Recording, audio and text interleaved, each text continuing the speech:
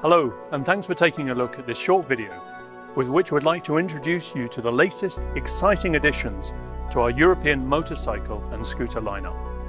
It has, of course, been a very difficult and challenging year all over Europe. And like everyone else, we at Honda are looking forward to brighter days ahead in the new year.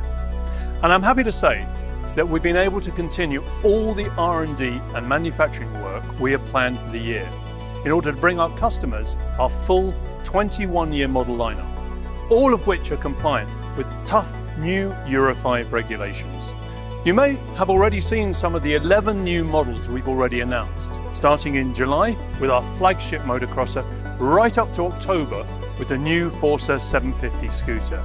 The new Honda smartphone voice control system is also available on the X ADV, the first of two popular X models with major updates for 2021. Our unique crossover machine now has 4 riding modes with different parameters, plus a user-programmable mode operating through throttle-by-wire. Each mode has a bespoke shift pattern for our unique dual-clutch transmission gearbox. The performance is sportier with 3 kilowatts more power, shorter ratios for the first 3 gears, and a 3 kilogram weight reduction. There's also an even more rugged design, a fantastic new 5-inch TFT dash, and increased weather protection and storage space.